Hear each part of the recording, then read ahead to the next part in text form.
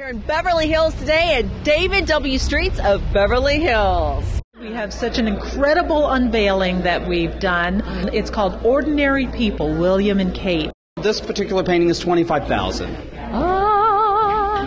I'm having a great time, yeah. I've unveiled the painting. Everyone seems to like it.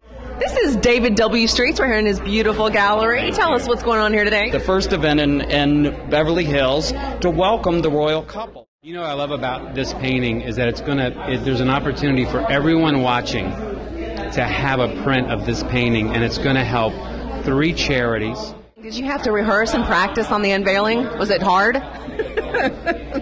No, I've done a lot harder things than that. I wanted to be a fill-in unveiler, in case you called in sick or something. We had a blast at the Playboy Mansion together. Remember? Oh, yes, my God. I do remember. When I immediately walked in, I said, who is the beautiful woman in the hat? Well, you would think this weekend, of course, everybody would be wearing hats. Emily from Generation Rescue, what brings you out today? Well, I work for Jenny McCarthy's autism organization, and we are here supporting Stephen because he is donating a percentage of his prints and the original to our organization. I'm supposed to slap you around a little bit.